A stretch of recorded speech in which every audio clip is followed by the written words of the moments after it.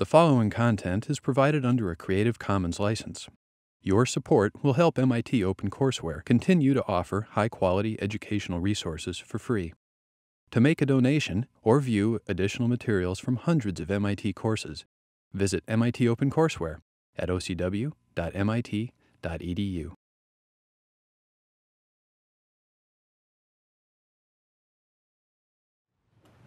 Okay. Back to cavity QED, back to the fully quantized radiation field, back to vacuum Rabi oscillation. So let me just recapitulate to sort of make the transition from this intense discussion about homework to the intellectually stimulating discussion about atoms and photons. So in the semi-classical description of the electromagnetic field, photons can only be emitted because we have a Hamiltonian with a semi-classical electric field. So if you don't drive the system with an electric field, you cannot stimulate the emission of photons. But we know this is not what happens. Photons are emitted into empty space, photons are emitted into vacuum. And for that, we needed a quantized description of the electromagnetic field. We did field quantization, and we have now our quantized Hamiltonian. And on Monday, I started to discuss what is sort of the paradigmatic situation, the paradigmatic example for how you should think about the vacuum and how you should think about emission of photons into the vacuum. And these are the vacuum Rabi oscillation described by the Jaynes-Cummings model. So the situation which I have in mind, or which you should have in mind, is an idealized situation, but it has been realized experimentally. And some of those idealized experiments were recognized with the Nobel Prize to Serge Haroche and Dave Wineland. So the situation is we have an atom, but it only talks to one mode of the electromagnetic field. And we make sure that the atom only talks to one mode of the electromagnetic field, not by eliminating all the modes. They exist. I mean, an atom can emit to upwards and downwards. But we surround it with a cavity which has such a small mode volume.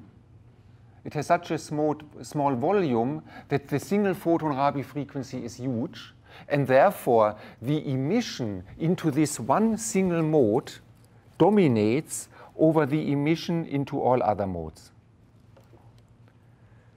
So this is a condition that the single photon Rabi frequency has to be larger than gamma.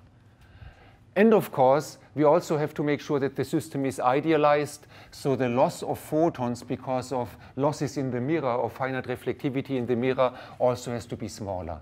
So that means for several Rabi periods, we have a system which has only two parts, a two-level atom and one single mode of the cavity. So that's the system we have in mind. And we discussed the Hamiltonian. We saw that the Hilbert space of the atom is excited in ground state. The Hilbert space of the photons is spanned by the Fock states. But what happens is, so there's an infinite number of states because we have an infinite number of states of the photon field. But what happens is the Hamiltonian couples only an excited state with n photons to ground state with n plus 1 photons. So the system is really, the whole Hilbert space is segmented now into just pairs of states labeled by the index n. So after so much work, we are back to a two-level system.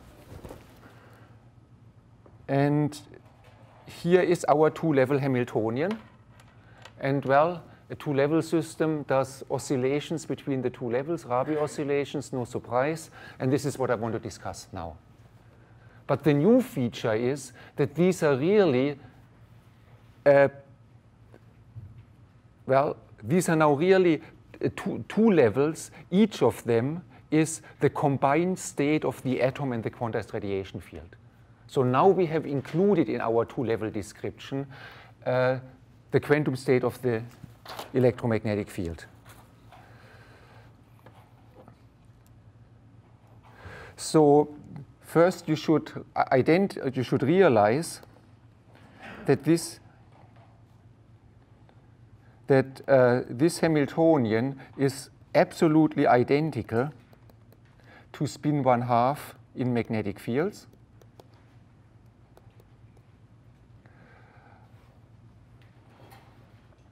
And you can recognize by comparing this Hamiltonian, this matrix, to the matrices we discussed for spin 1/2 in a magnetic field, that this corresponds to the situation where the spin 1/2 had a transverse field in the x direction, which caused a precession from spin up to spin down. And this x component of the field corresponds now to the single photon Rabi frequency times n+1. That's the off-diagonal matrix element in this matrix. The thing which we have to discuss, and I will focus later, is that it depends on n. So for each pairs of state labeled by n, the photon number, we have a different off-diagonal matrix element. But let's discuss first the most important and simplest case. Let's assume we are on resonance. And we want to assume that we have vacuum. Then our Hamiltonian is simply this. And when we prepare the system in an initial state, which is an excited state with no photon in the vacuum, then we'll have oscillations to the ground state with one photon. These oscillations are exactly the oscillations we saw in the spin 1/2 system. We can just map the solution. I'm not really deriving anything here. So what we obtain is the famous vacuum Rabi oscillations, where the probability to be in the excited state oscillates with the single photon Rabi frequency ω1. I think there's a little bit of an ambiguity in language. Is it the single photon Rabi frequency or is it the vacuum Rabi frequency? Because there's always the question about ±1 photon, because we start in the excited state without photon, so you want to say it's a vacuum Rabi frequency, but then you have the ground state with one photon, and this photon is reabsorbed, and then you may want to call it the one photon Rabi frequency. So I leave it to you, but it's called vacuum Rabi oscillation, and this Rabi frequency is usually referred to as the one photon Rabi frequency, because we obtained the Rabi frequency by calculating the electric field of a single photon. So the Rabi oscillations which we are observing now correspond to the periodic spontaneous emission and reabsorption of the same photon. There's only one photon which is spontaneously emitted and reabsorbed in a completely reversible, coherent way, and the time evolution is unitary.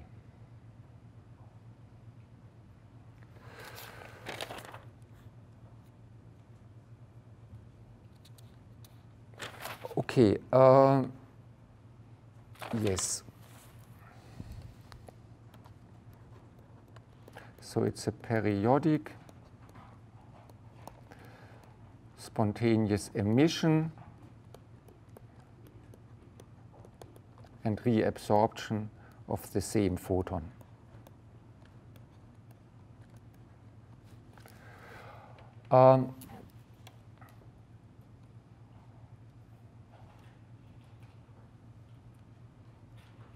This has been experimentally observed.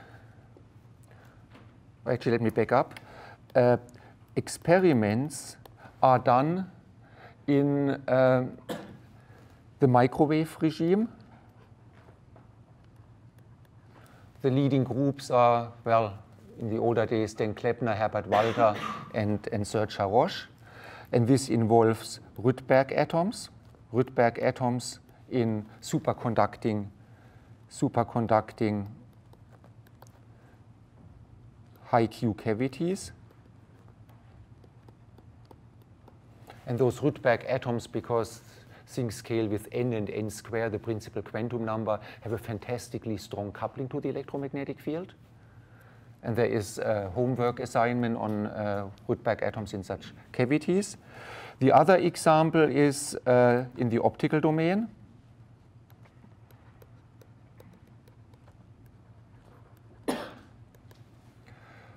And this really involves the D line of alkali atoms. You drive them on the D line. Rubidium and cesium are often used. And the work is enabled by the development of so-called super mirrors, which have an extremely high reflectivity. And you can realize an excellent Q factor. And the leaders in this field is Jeff Kimball and Gerhard Rempe at the Max Planck Institute. So let me just discuss an example taken from the optical domain. So the generic situation is that you have two mirrors which define a single mode cavity. Usually you have a stream of atoms, traditionally in atomic beams, then in some experiment in slowed atomic beams, more recently in atoms which are falling out of the mod, and only very recently that single atoms with the help of other laser beams were trapped inside the cavity. So they are stream in such a way that only one or few atoms are in the mode volume, interact with a single mode of the cavity at a given time. And then you want to figure out what is now happening, and you have a probe laser. You send it through the cavity, and then you record the transmission with a photodiode. Janos. What is the mirror made of for optical? The mirror is made of a glass substrate, but then you have a dielectric coating.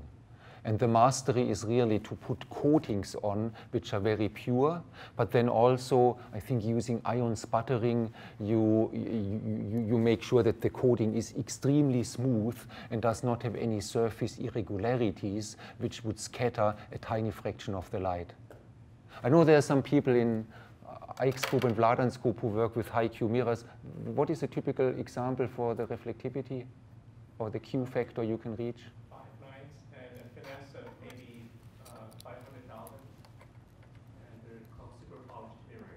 So finesse of about 1 million, and that means the mirror have 99.9999% reflectivity. And the super polishing is, I think that was a last step. People had controlled the materials, but then they found ways to make a super polish and avoid this even 1 part per million scattering by surface roughness. Okay, so if you do that experiment, what would you expect?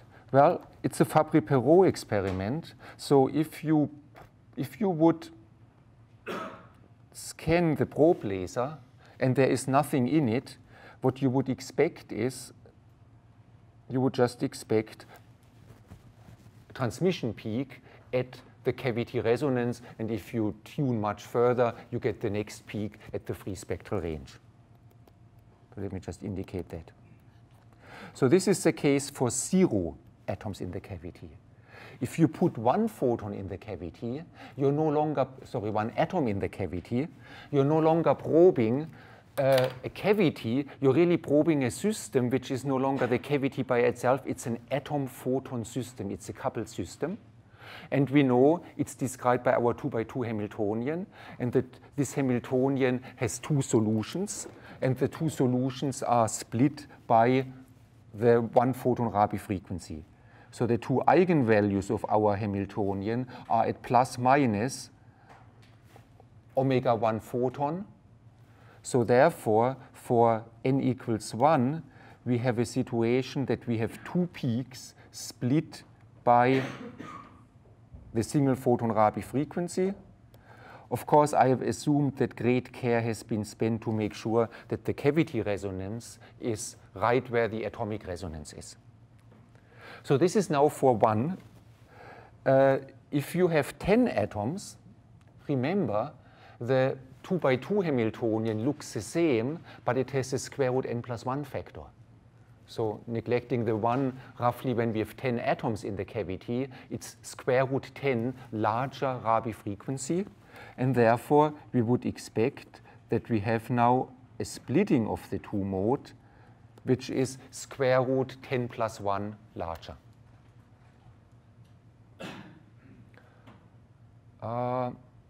Actually, I didn't, sorry, I have to correct myself now. I showed you that the Rabi frequency scales with square root n+1 in the photon field. But you should realize that everything is here symmetric between photons and atoms. It's the complete coupling between photons and atoms. And if you would now look, but I don't want to do it now, if you would now look what happens if several atoms are present in the mode volume, you would also get a scaling which is n+1 in the atom number. Because the atom couple coherently. It is actually an effect of superradiance, which we discuss later. So just take my word, you have the same scaling with the atom number, but I have to give you my word now, because in the experiment, this is what people varied. If they had varied power or number of photons instead, like we couldn't have drawn these same diagrams, right? Because then the top part of the Lorentzian changes. If you're changing the photon number, then Lorentzians change. Say again, the low. So if, like right now, yes, we are varying the number of atoms, so we can talk about the splitting. But if we were varying the power or the number of photons instead, then each of the Lorentzians, their height would change.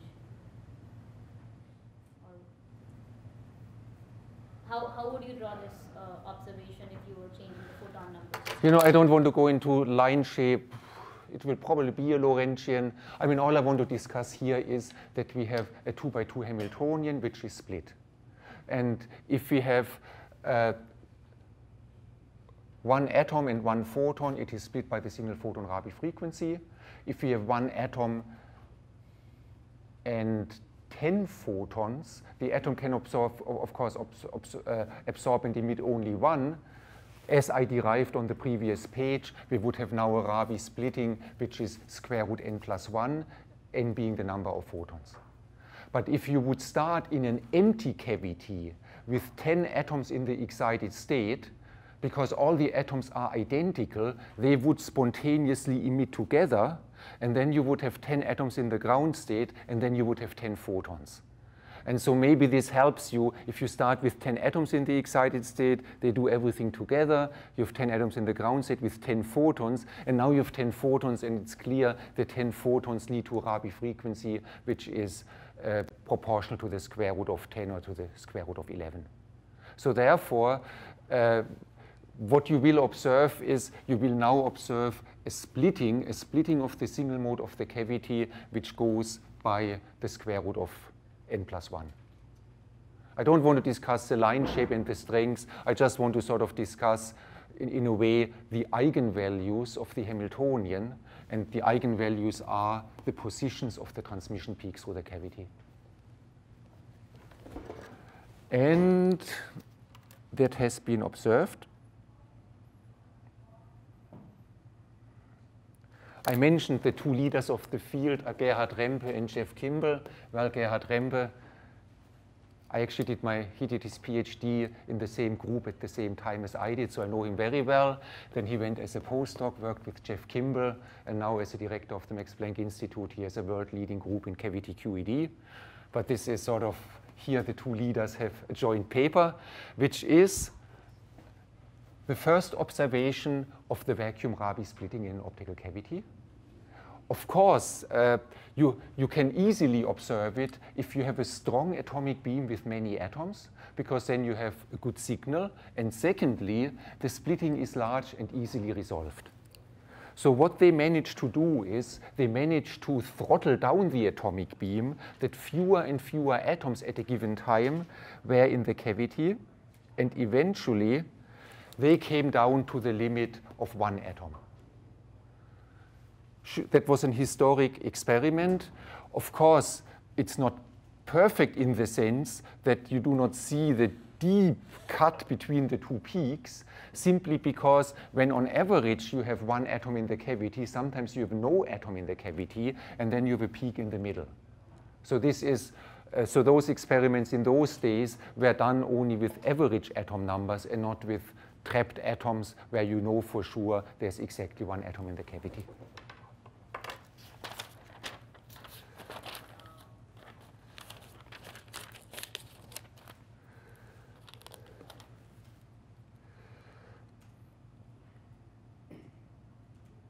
Okay. I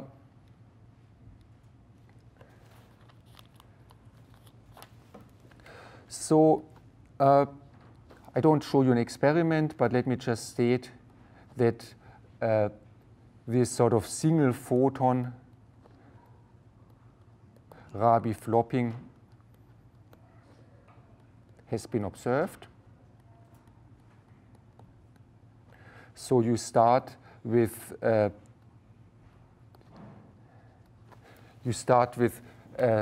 the cavity in the vacuum field, and you sort of see this oscillation to the ground state with 1 photon. But what I want to discuss now is the situation that we are not starting with an empty cavity. We are starting with a coherent field. You can also start with a thermal field, so there are different experiments you can do. What would we expect now? So now the initial photon state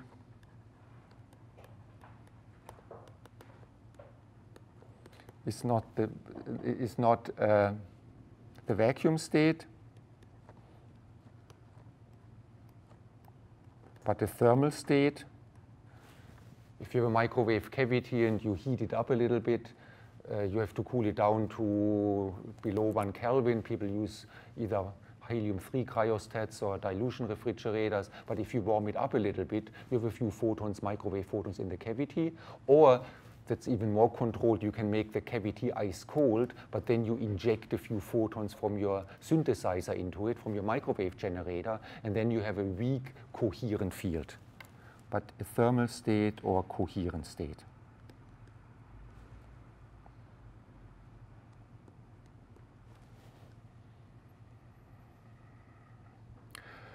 I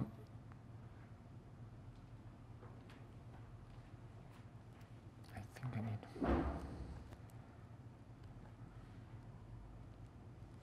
Okay, so what we then have is, okay, we would expect now Rabi oscillation. However, the frequency for the Rabi flopping is now proportional to n+1.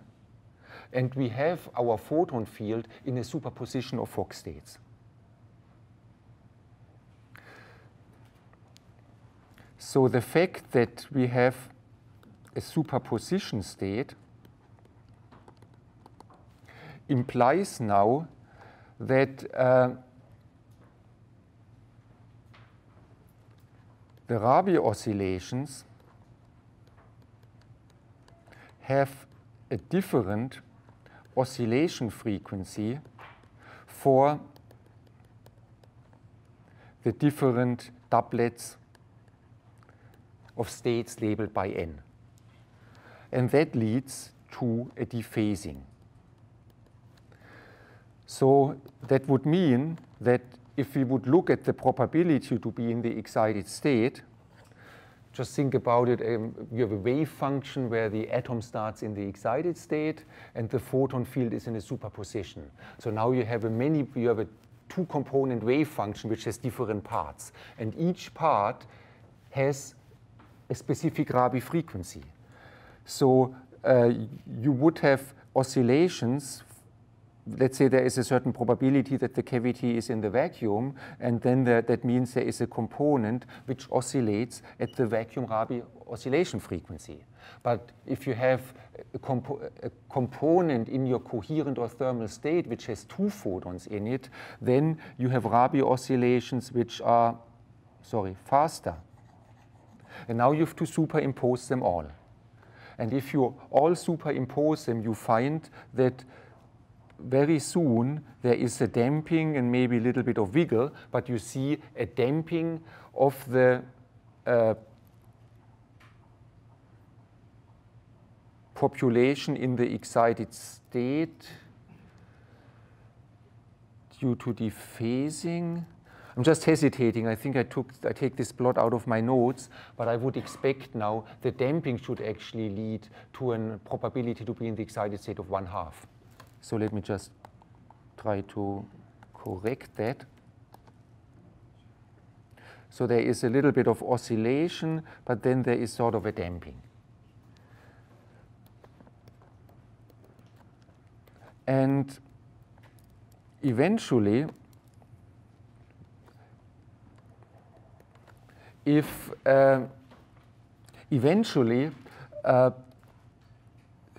you have only a small number of photon states, then there will be a time where you have sort of at least a partial commensurability.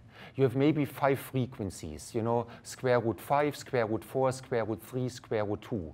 But then there is sort of a time where all these different frequencies have done an integer number of oscillations each, and then you get what is called a revival. And if you go to large photon number, you have square root 100, square root 99, square root 88. The revival will happen at later and later time, and eventually at infinite times if you use a macroscopic field. But for small coherent states or thermal states which only involve a few photons, you will get a revival phenomenon. And this has indeed been observed. This was actually the PhD thesis of Gerhard Rempe. And it shows the probability in the excited state. They had previously observed the Rabi oscillations at early times, but now the experiment had to be adjusted, I think, by using slower atoms to observe the longer time. And here, well, 1987, for the first time, revivals have been seen.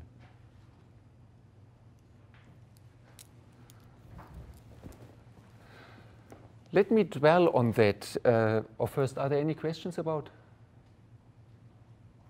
what happens now? Atoms enter cavity, do Rabi oscillations.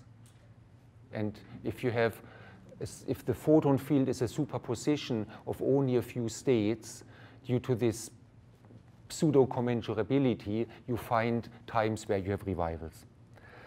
I just worked out something this morning, which I think is nice because it will highlight how you should think about spontaneous emission. So let me discuss, it doesn't really matter, but I want to give you a specific example that we have a coherent state. A lot of you know what a coherent photon state is. For those who don't, it doesn't really matter for what I want to explain, and we cover that in 8.4.22. But if you have a laser or if you have a microwave generator, what comes out is a field which has a normalized amplitude of alpha, but your field is in a superposition state of Fock states.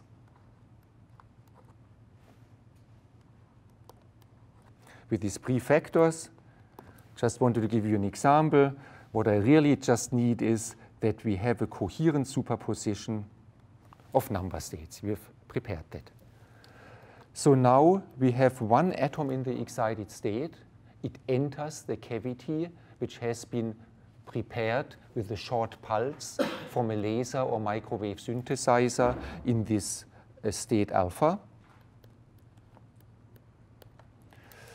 And now we want to discuss, so this is at t equals 0.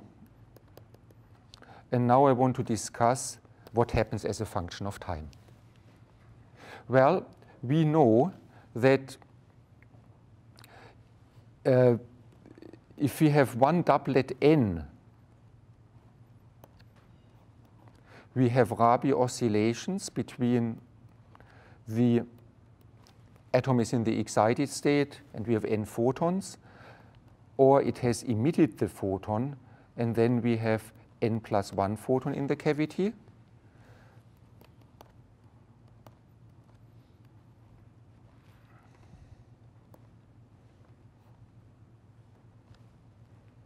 But now we have a superposition state, and we have amplitudes an.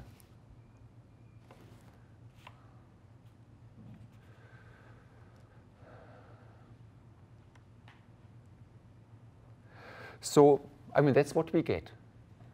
And this includes everything. It includes everything a two-level atom does in a single mode of a cavity. And this is spontaneous emission, stimulated emission, and reabsorption. But I want to use that now to discuss with you the misconceptions about spontaneous emission. Colin. You're talking about just spontaneous emission into the cavity.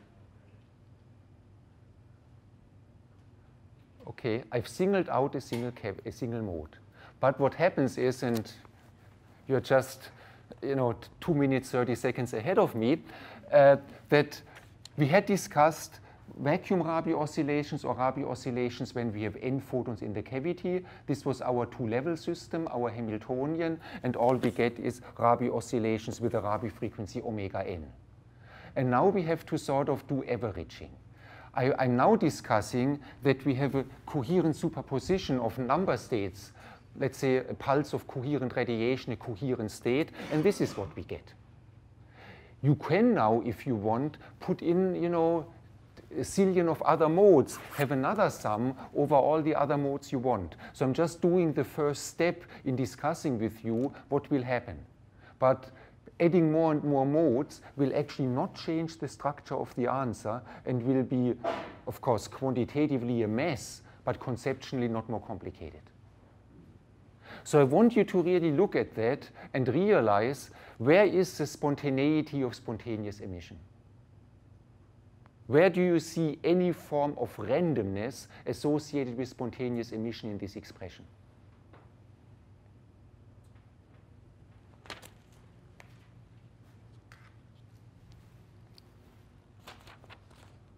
I don't see it. This is a wave function, and this time evolution is unitary.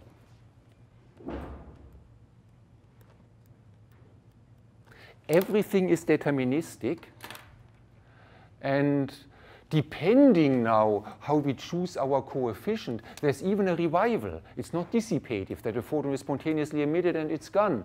We saw in the single photon Rabi oscillation, it can be reabsorbed.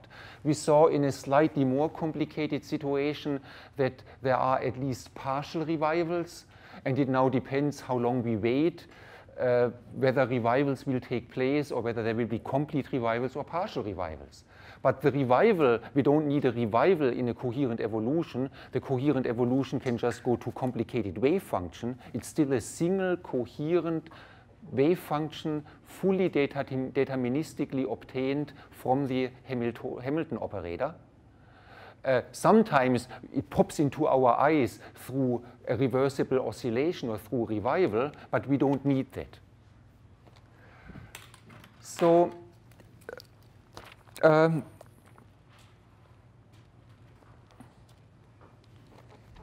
so let me write it down, but then explain you something. So it's unitary.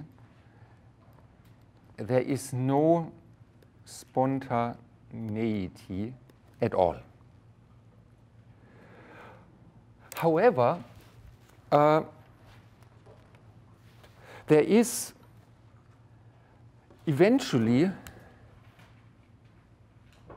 we want to retrieve the classical limit.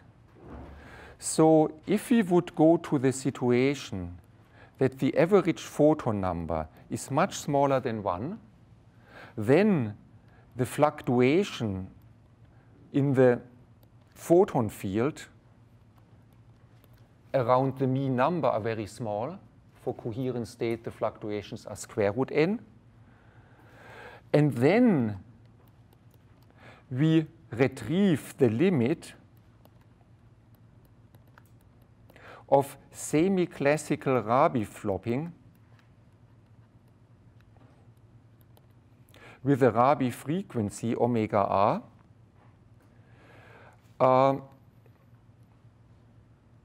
which is, I'm not consistent here with lower and uppercase limit, so it's uppercase or lowercase omega n, and this is square root n times the single photon Rabi frequency.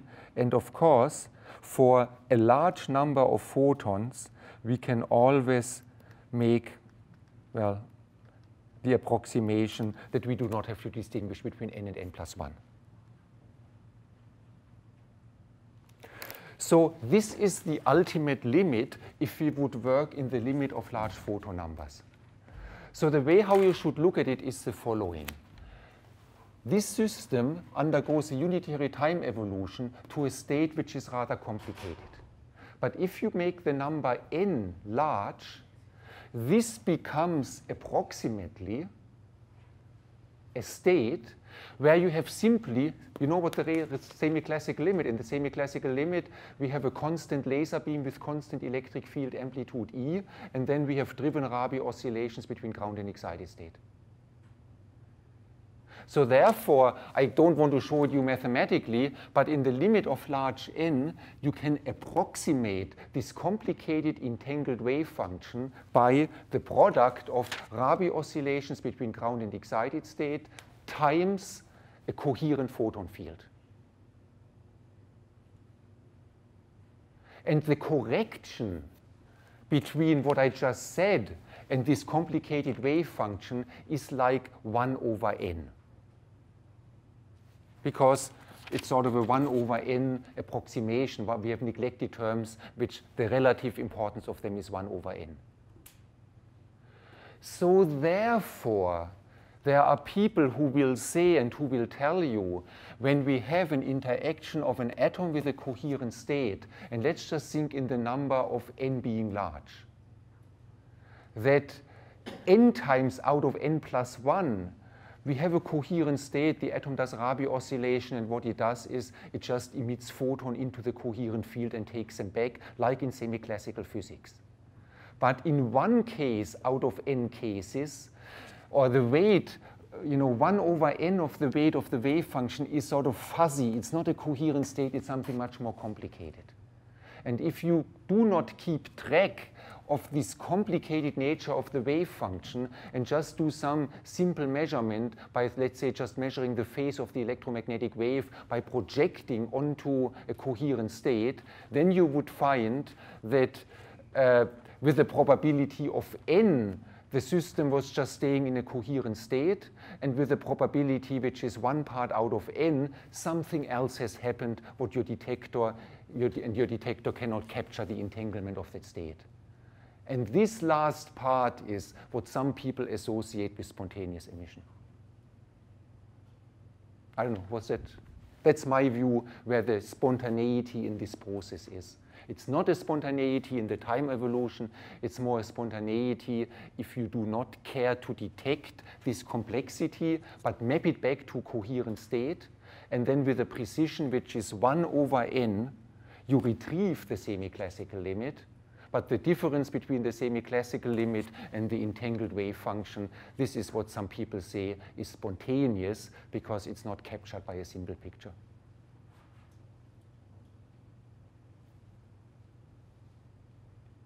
I'm actually expecting some people to disagree with me, but this is sort of my view, how what I'm sort of learning from the simple examples I've given to you.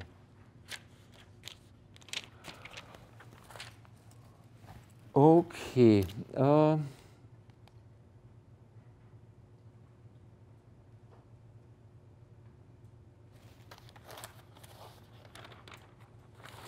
since Ike is an expert on it, maybe Ike, can I ask you the question, is there actually a simple way to show that if I go to large n limit, that you can sort of really show that, you know, n parts out of n plus 1 is really described fully by the semi-classical limit, and there is only a 1 over n fraction where we have to look at the more complicated wave function?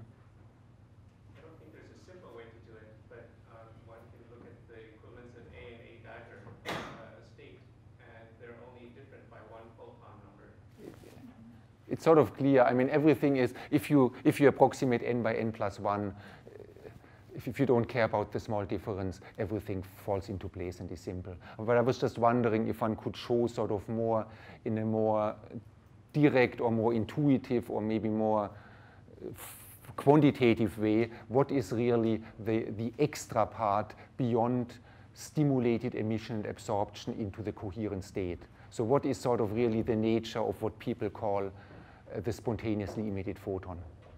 I think that I don't like the question because I still argue that it's purely unitary evolution even Okay. for that system, and therefore it's purely quantum and nothing spontaneous is happening at all. Okay. All right, good. Okay. Fine.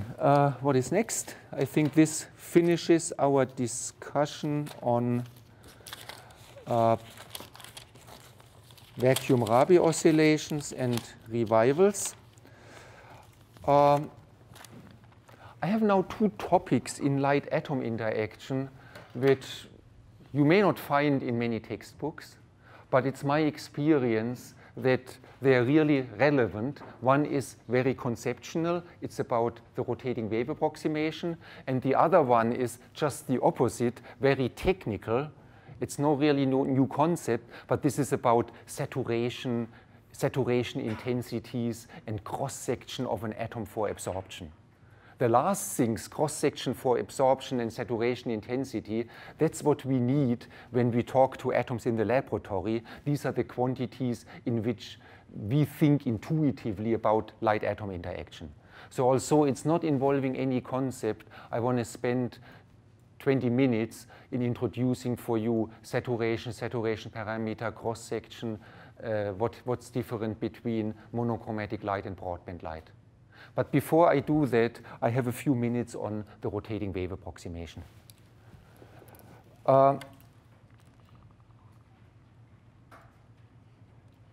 Okay, so let's call it rotating wave approximation revisited. Again, rotating wave approximation.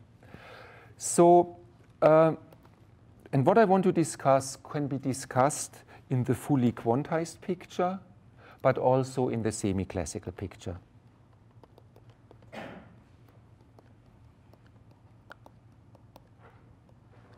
In the fully quantized picture, just a reminder, what we discussed earlier was that when we have the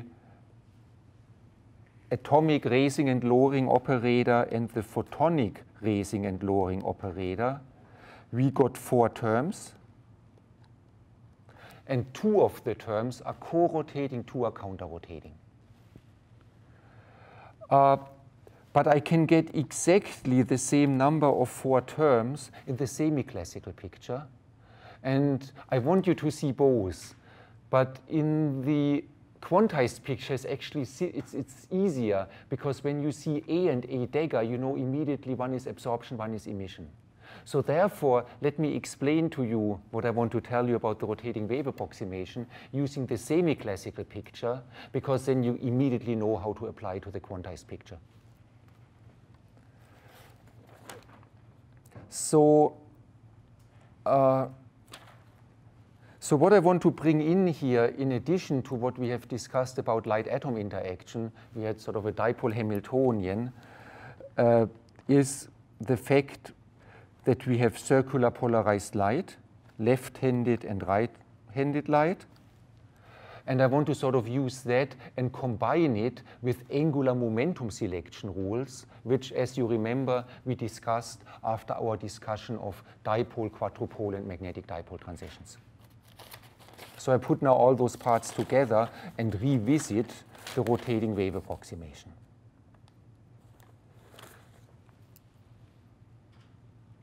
So what I hope for is it tells you a little bit how selection rules, angular momentum, circular polarization, and semi-classical field which rotate in one direction, how they are all connected. So I have to set up the situation by saying that we use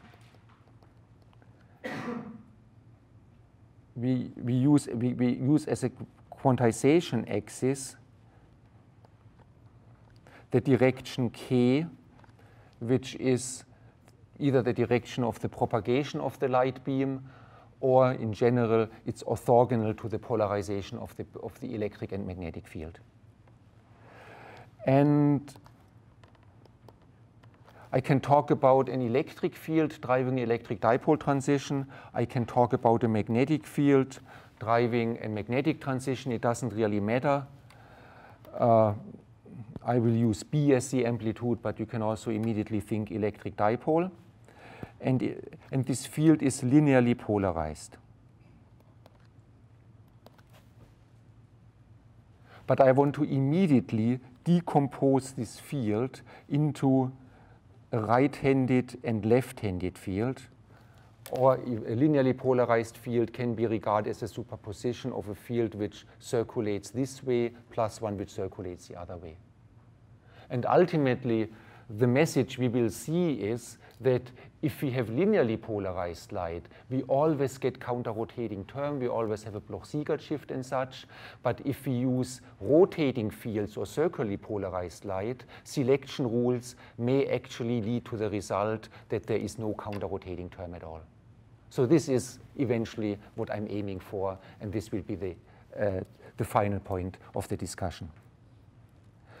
Okay, so the field which rotates in the right-handed direction, well, a rotating field is a superposition of x and y, or I and j, and one rotates with cosine, has cosine omega t, and one has sine omega t. I don't need to write down the left-handed part because there's just a minus sign. Or this will actually become very handy.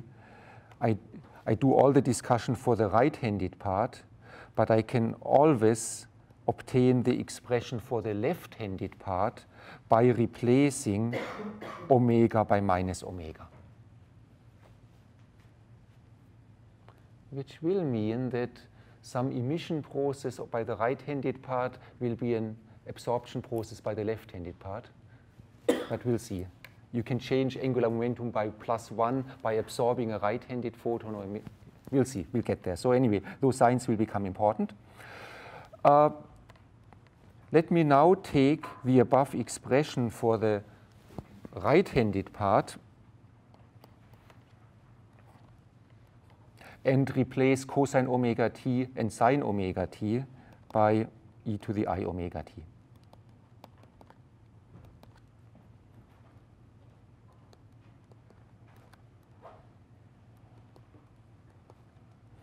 So this was the I component, this was the j component. We divide by 2.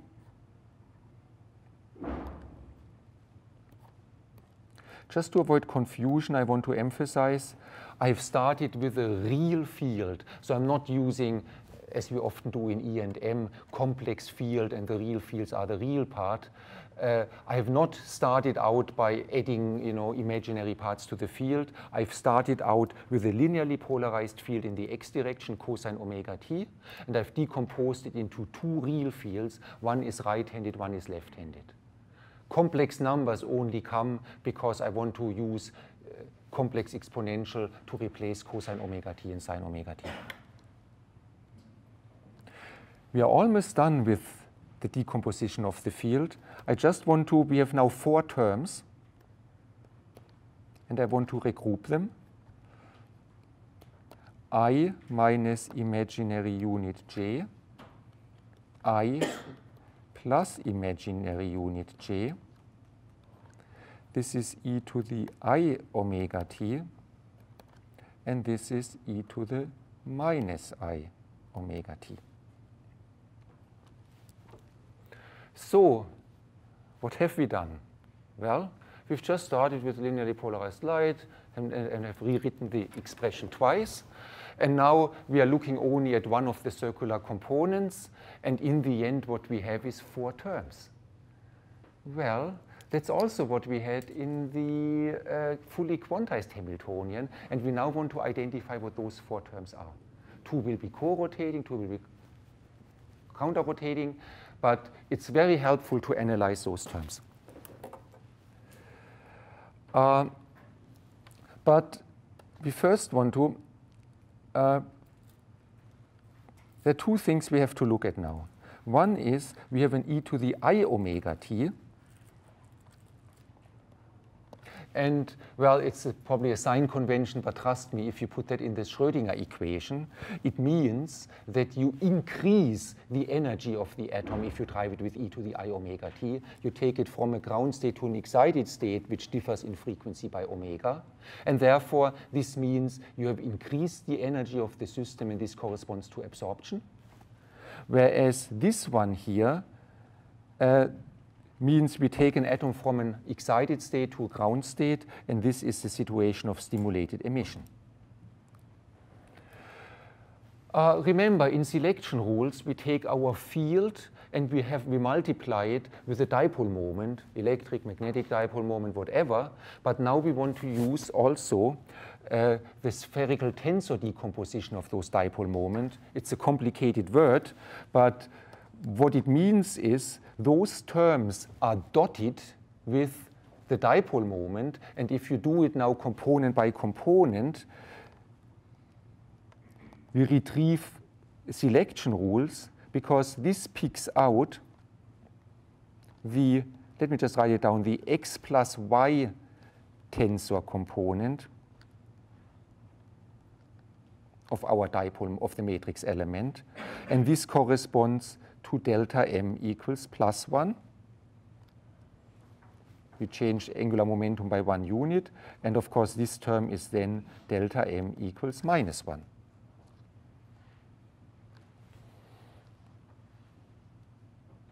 Okay, so we've done the work.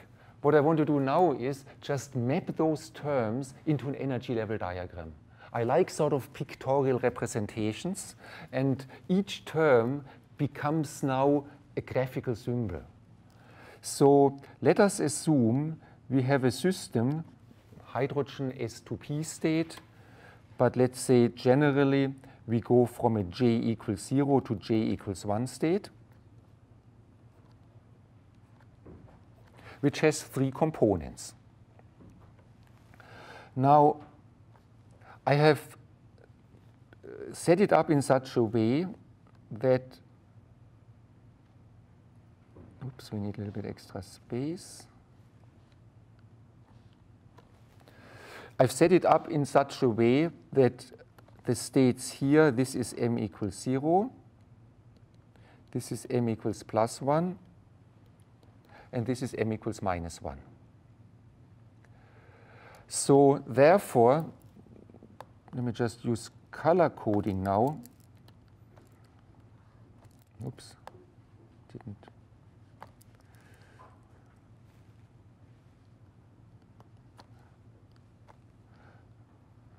So this one here is delta m equals plus 1. So this one always moves to the right. It changes angular momentum by 1. So it can always move to the right. Whereas the other one, delta m equals minus 1, moves to the back. Absorption is e to the I omega t, always moves up, and stimulated emission moves down. So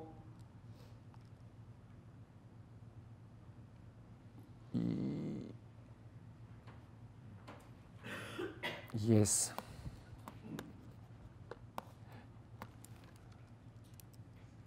Okay, so with that, what happens is this term here transfers 1 unit of angular momentum and energy. So that would mean this term goes up here. It could go up here if there were a state. The other term, let me use, what color do we have left? Green. Let me use a green color, is driving the process in the opposite direction. But now we have to also consider that you can go down here and you can go down to a virtual state.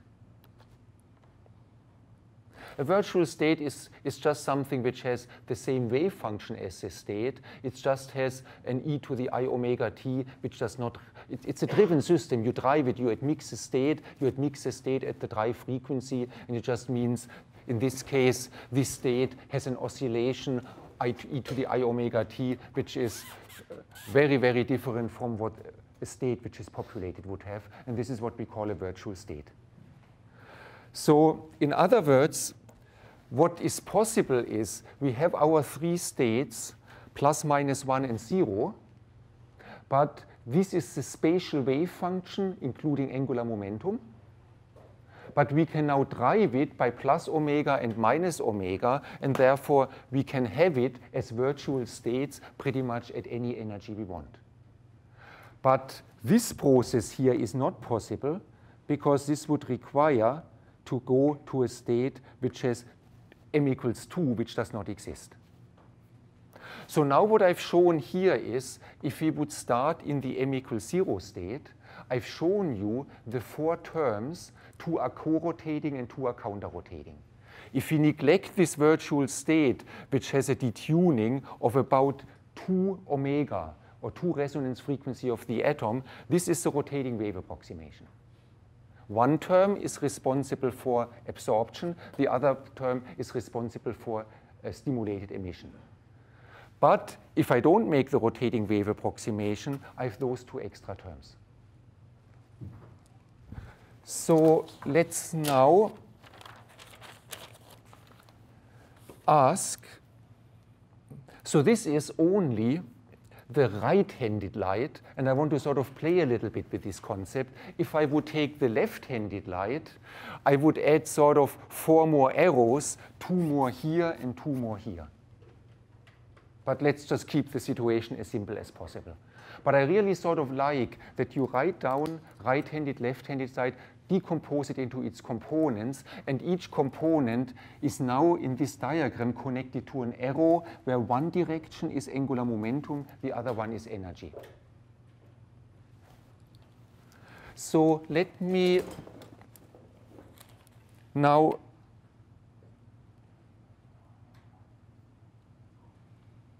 talk about other energy diagrams. And this will lead to the answer, well, can we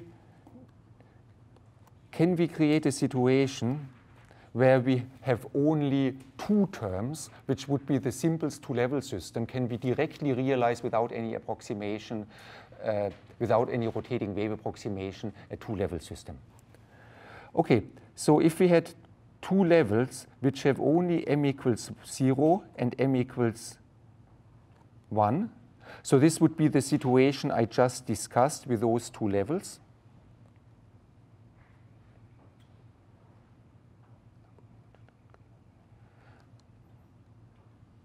So the only way how I can fit in this arrow is this one, and the diagonally downward arrow is that.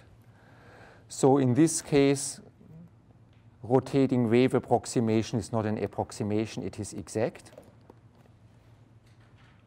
But some purists will actually say, hey, you can never realize that when you have an m equals +1 state, then you always have an m equals -1 state, and then you have a virtual state down there, and then you get two more terms, which are the counter-rotating terms which I just showed above. So, well, I would say if you have a neutron star which makes an infinitely high magnetic field, you can have a huge Zeeman splitting between m equals +1 and m equals -1 and completely move one of the angular momentum state out of the picture. But of course, in the rotating wave approximation, we are neglecting off-resonant terms at 2 omega, omega being an electronic excitation energy. So I'm really talking about Zeeman shifts here to eliminate the other state, which may be comparable to electronic energies. So in principle, I can say this is my Hilbert space, and in this Hilbert space, no rotating wave approximation is needed, but it's maybe an artificial Hilbert space.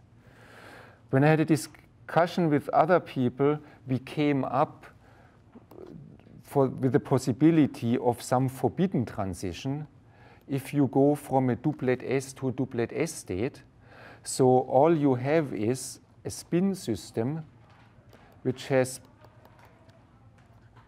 1/2 angular momentum plus 1/2 minus 1/2. And then you realize that the only way how you can fit in the orange arrow is in this way and the green arrow in this way. So here you would have a situation where the rotating wave approximation is exact. But of course, it's not an electric dipole transition. It's some sort of weaker transition, which may be forbidden. Okay, I need 2 more minutes. I have discussed the case where we have quantized along a direction, I called it the K direction, and the polarization of the electromagnetic field was I and J, was perpendicular to it. So let me now discuss the case where we quantize along the polarization of the electromagnetic field. And you remember from our discussion on selection rules that this is pi light. So in this case, our magnetic or electric field, it is polarized along the I direction, and the real cosine omega t gets decomposed into e to the plus, e to the minus I omega t, and we know already one term is absorption, one is emission. And now if I take my j equals 0 to j equals 1 system, I get, there is no, pi light has a selection rule of delta m equals 0. So now I have an arrow, which I want to be orange, which goes up, green arrow with, this is a great program. The only thing is you have to be very careful when you change color and press carefully. That's why sometimes the colors are not doing what I want. But here is green. But now, of course, with linearly polarized light, we can always go down to a virtual state. We have now 4 terms. 2 are rotating, 2 are counter-rotating. So therefore, the quick conclusion of the last 10 minutes is that there is the possibility that counter-rotating terms